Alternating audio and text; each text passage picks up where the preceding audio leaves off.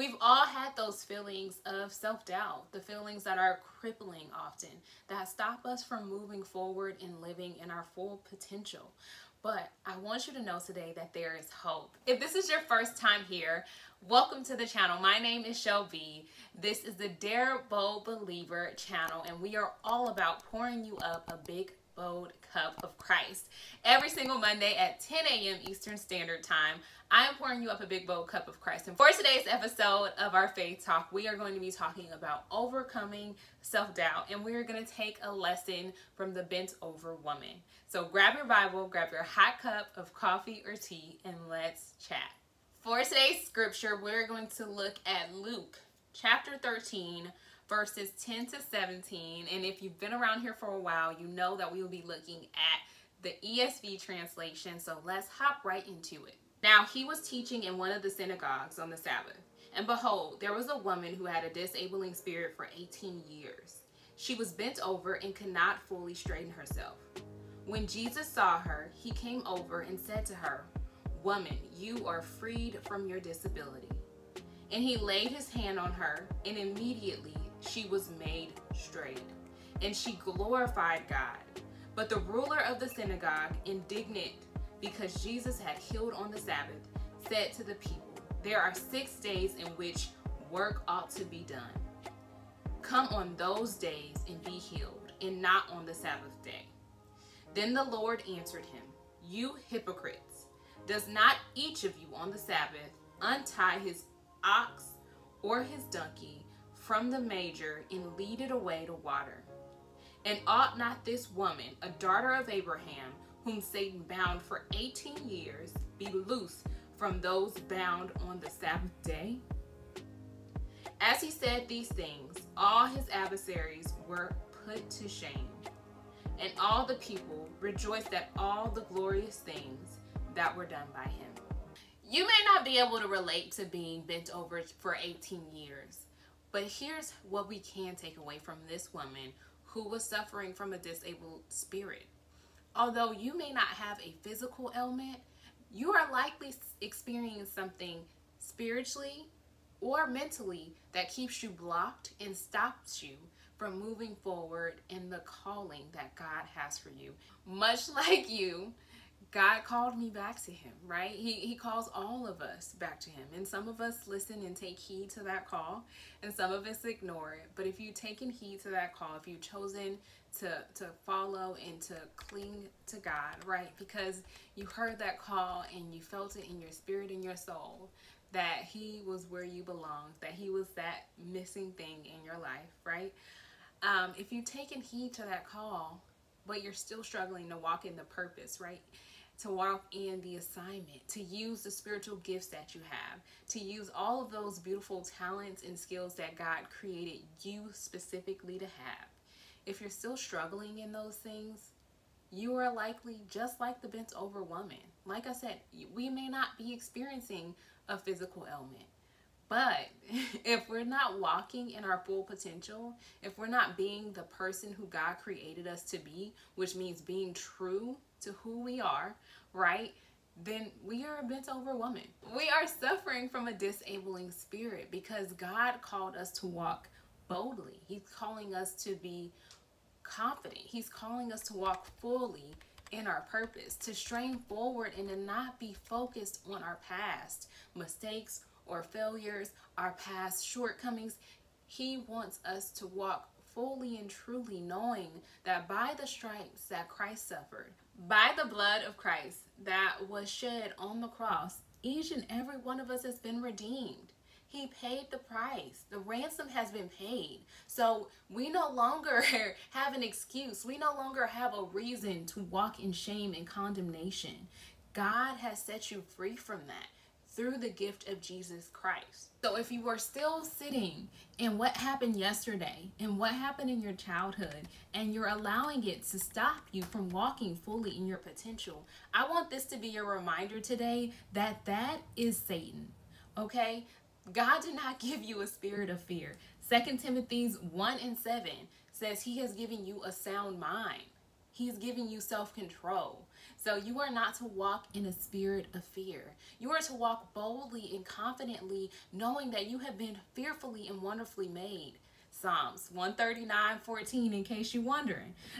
If you are feeling condemned, or if you are feeling like your past sin, or even something you fell short with recently after giving your life over to Christ, if you feel like that disqualifies you, if you feel like that stops you from being able to walk in the purpose, being able to use those gifts, being able to do the thing, the assignment that God has given you, that the Holy Spirit has spoken specifically to you about, I just want to remind you today that God has given you a spirit of hope.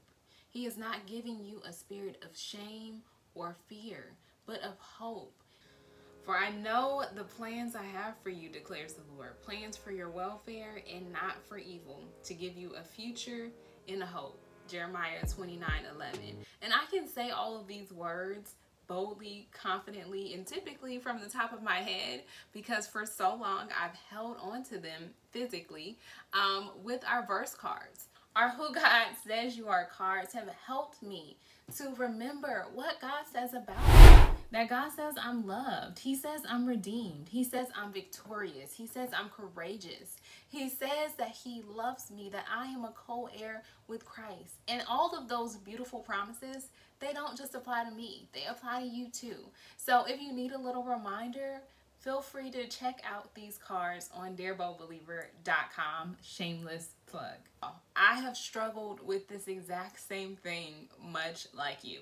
So if we're just being completely honest, I was insecure about my talents, and I still struggle to share my words with anyone outside of myself in my journal. Just being honest. It's just the truth. It is nothing but an act of God and God's strength that enabled me to share my latest book on just a journey of loss, a journey of grief, honestly, a journey of finding hope through Christ Jesus, and most of all, just a journey of finding what it means to have faith. It's only the strength of God and the Holy Spirit that enabled me to be able to walk fully in my gifts as a writer, as a poet, and to have the courage to share it. It literally is only the strength of God. And I will tell you, there are days where it's hard and a struggle, and I don't want to necessarily talk about the book, or I don't necessarily want people to buy the book, because there's moments where I'm like, well, what if they're disappointed? What if it's not what they expected? What if they don't think I'm a good writer? I have those moments just like you. And you know what I have to do? Bind them up, rebuke them, cast them down in the name of Jesus, because I know that is not who my God is calling me to be. I know that is not who I am in the name of Christ Jesus. Like, I have to know who God is and who my identity is in Him, so that I can know when I'm getting thoughts that are contrary to what his word says. I have to choose every day to take every thought captive. And so do you. If you want to start to walk in your full potential, if you want to start to walk in who God called and created you to be, then you have to recognize when the thoughts that you are having do not align with the word of God and what He says about you. But until you know those words, it is hard to take those thoughts captive. So, as I usually say, but not often enough, that is what Dare Bold Believer is all about. It's about helping you to be a bold believer of Christ, with my understanding as a busy wife, mom, and a woman who works full-time and also in ministry, that you probably don't have a bunch of extra time to sit around studying the word. Like, yes, you want to have your devotion time, but sometimes you can't. Like, sometimes it's not physically possible. And I understand being in that place. I've been in that place. So that is what Dare Bold Believer is all about, giving you actionable tools, right, that you can use on a day-to-day basis, like stickers, like bookmarks, like cards that you can carry with you, or you can put in places that you can see them often, like a book that's small and you can fit in your bag, and be reminded of the word of God, because every poem has a scripture on the back, because it was really important to me to not just share with you an experience or what it looks like to have a journey to redemption, but for you to also be reminded about all of God's beautiful promises, because there is nothing more powerful I can say than this book. Like, this is the most powerful thing I could ever share with anybody. Let me just keep it 100% honest with you. The Word of God is the most powerful thing I could ever share with you. And so that is why there is a scripture on the back of every single poem. And so if you need reminders, like I said before, make sure you check out darebeliever.com. One of the things that has surely helped me accelerate in my journey to walking in my full potential has been being surrounded by beautiful, amazing, anointed women of God. And being a part of Bible Beauty Co. as the co-founder, which I don't think I say quite often enough, of Bible Beauty Co., I reap the benefits of being there just as much as the other women who are a part of the community. Quiet as it's kept, I look forward to the discussions just like our members do. I look forward to our time together just like our members do. I'm so grateful to be able to do faith, to do life with them. And if you are struggling in your faith walk, if you are struggling to feel supported, if you're struggling to feel encouraged, if you're struggling to even walk in your identity, I would encourage you to surround yourself with a bold, right, and a biblically sound, because that's important. They need to be speaking from the Word, right, because that's the only life-giving thing we got. That's the truth we got, is the Word of God.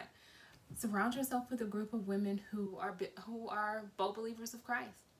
Find you a Christian sisterhood of women who will exemplify what it looks like to live out your faith, because it's more about just reading the words on the paper. We actually have to live them. If we don't live them out, it doesn't serve any purpose. You won't see the fullness of God if you are simply reading this word and not applying it to your life. And I cannot say that enough. So if you are looking for a sisterhood, please consider joining the Bible Beauty Co. Sisterhood. It is on Patreon. Having a group of women who believe, who have strong faith, who you can borrow faith from, because child, I've had to borrow faith from them a lot of times, who will pray for you, who will pray with you, who will study the word with you, who will talk to you and answer questions that you have about the word, who will, engage with you in a way that speaks to where you are right now, is important. Jesus came to set each and every one of us free from everything that is trying to hold us captive, everything that would keep or prevent us from walking fully in who God created us to be. And that's something that you just can't afford to lose sight of, whether you are a new believer or a long-time believer. It is so important to remember that it is not our own works that give us the grace of God. It is simply because of Jesus Christ dying on the cross that we are able to experience the gift of his grace. So your work is not making you worthy of his grace. So when you fall short, when you think about your past shortcomings, don't allow it to become chains. Remember that Jesus Christ broke every chain. He came to set you free. 3 actionable tips that I want to leave you with today is that you need to make sure you know and believe who God says you are. Second one is that you need to make sure you spend some time prayer journaling. Spend that time thanking God for everything and all that he is. Spend some time confessing your sins, your shortcomings, the things that have held you captive. Spend some time writing those out. And then the last part of that is to spend time asking God to help you with those, to deliver you from those, to help you realize that your sins have already been blotted out. So the sooner you recognize that you've already been forgiven for those sins, the sooner you can move forward and start to walk in your full potential. The third tip that I want to leave you with today is to encourage you to surround yourself with a community of believers, a community of women who have faith that you can borrow from when you're struggling, who will encourage you with the word of God when you are struggling, and who will love you with the love of Christ. We all face self-doubt, and so I really just want to encourage you today to know that you are not alone. You are not the first person to go through this, and you surely will not be the last. But I cannot say it enough times that Jesus Christ has already healed you. So all you have to do literally is stand up straight. Just stand up straight. Believe that you are healed and continue to strain forward towards the things that God has given you. I am having so much fun vlogging and sharing with you all a glimpse into my life. I'm trying to do it in the most authentic way possible, in a timely manner, which has put me a little bit behind with editing lately, but hey, it's all for the best. And I hope you are enjoying our vlogs. So Friday was really jam-packed for us, but I did make time to do some recording because we got chickens. So we got our chickens. The young lady who was nice enough to sell us some young chickens, because we didn't really want to start from scratch like the baby chicks because it's a lot. She was nice enough to drive them over to our home, which saved me time since I was at work. And it also saved us from having to figure out how in the world are you supposed to transport a chicken, because child, I do not know. So it was fun to get the chicken.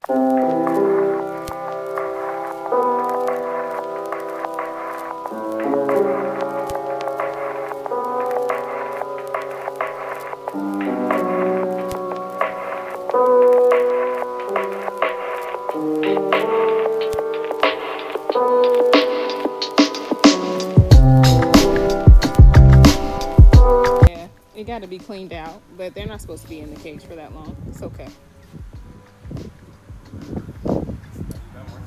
No, that's why I said I need to go on. I'm just taking my slow little time. Daddy, can we name them? It's 5 of them. Are they girls or boys? Yeah, they're all girls. So I want the black one to name to be...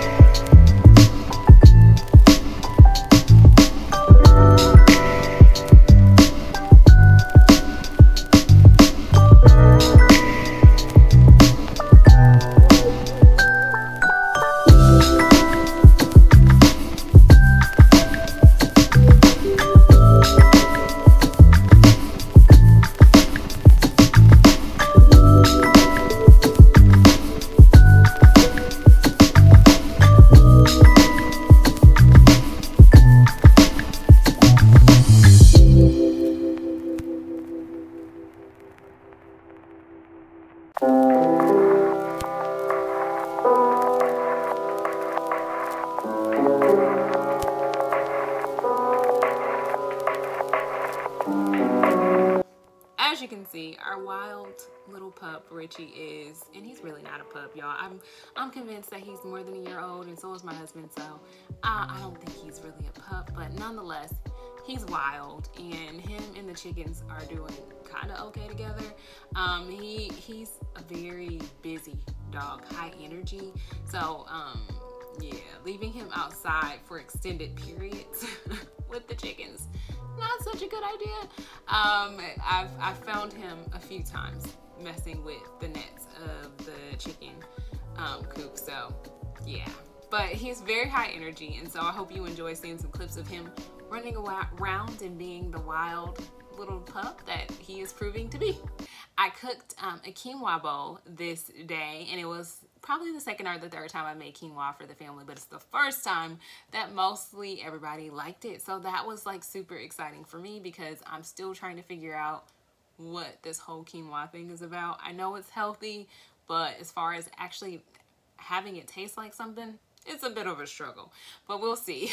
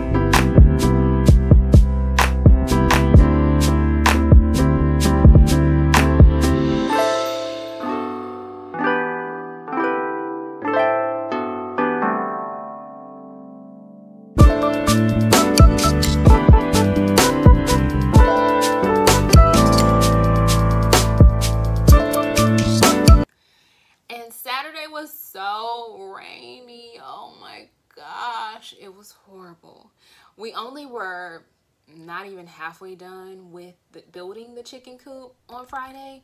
So on Saturday, we had to go out in the rain to finish getting the netting secured. So that was a great time. And I'm not talking to drizzle, y'all. It was pouring down. It was pouring down. Like, yes, it came down hard. And we just had to weather through. I didn't get footage, of course, because I couldn't leave my camera sitting outside, but I did get a few clips of my husband as he was working on the coop before I came outside to start to help. But I hope you enjoyed the footage. I did get, we have, for the most part, finished the coops, but y'all, these chickens love to get on top of the smaller coop that's inside of the larger coop, and so they just keep pooping all on the top of the poop. And so my husband's trying to get creative and figure out something to keep them from getting up there, but nothing has worked so far. So if you have chickens, or you know anything about having chickens and you have any ideas on how to prevent this, we would love to hear them.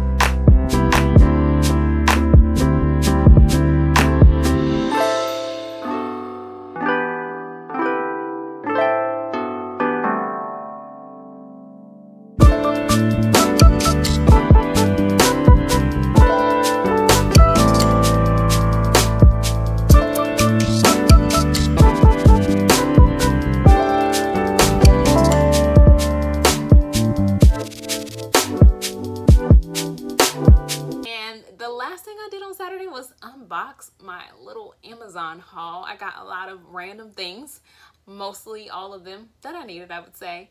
I found a random video on like sustainable living, and one of the things that she shared that she does, and if I can remember her name then I will put it in the description box, but she shared how she uses wool balls instead of using lint sheets in the dryer. So I bought those so that when we run out of lint drying sheets, I'm gonna just switch us to those and see how that goes. I am all for saving money, saving time, and just kind of doing the best that I can to make good choices for our family, especially when it comes to things that I feel like are more natural anyways. And so to me, I was like, oh, well, yeah, that's totally something that would make sense for us to use instead of using the typical thing that's full of chemicals. So I'll let y'all know how that goes once we use it.